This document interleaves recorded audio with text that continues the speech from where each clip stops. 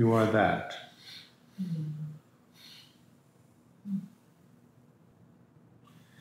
You are that. Before you know yourself as Julian. There's a kind of residual guilt or something that keeps me from feeling, clean enough or pure enough to, I don't know. To what? To be or to recognize the truth of who I am. See how that is so clear and so vague at the same time?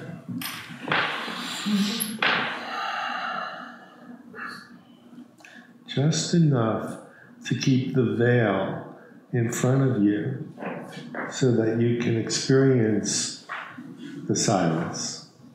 You can taste it.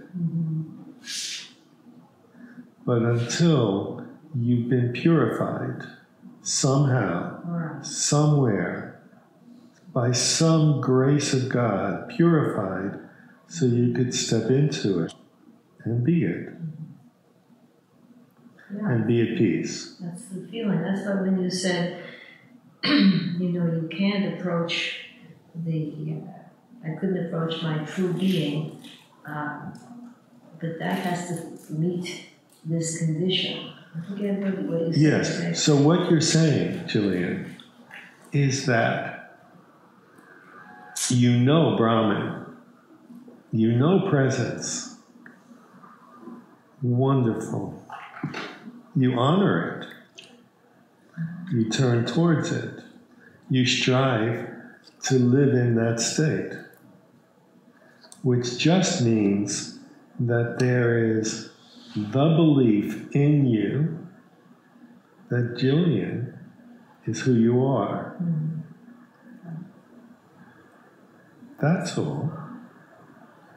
And the mechanism wants to keep it that way. I am who I appear to be. I am my thoughts. I am my struggle. I've always known my struggle. Familiar. I have never been able to solve my struggle.